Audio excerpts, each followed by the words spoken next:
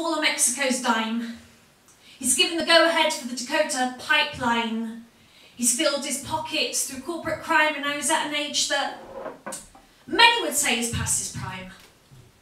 But he's the leader of the free world, which is oxymoronic. This iconic business tycoon suffers from a chronic case of bigotry. He's dragging us down the slippery slope of no hope. He's a racist, sexist, homophobic dope who loves to gloat. He thinks he's invincible and insurmountable, so we need to unite and hold him accountable.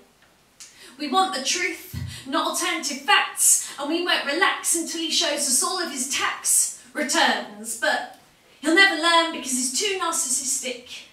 He goes ballistic at the tiniest bit of criticism. So we attack him with our witticism and hit him in the ego as his cronies circle jerk around him and hail him as a hero. But we will not be silenced, and we must continue to shout now that we're living in the dystopian nightmare that the sci-fi novelist warned us about.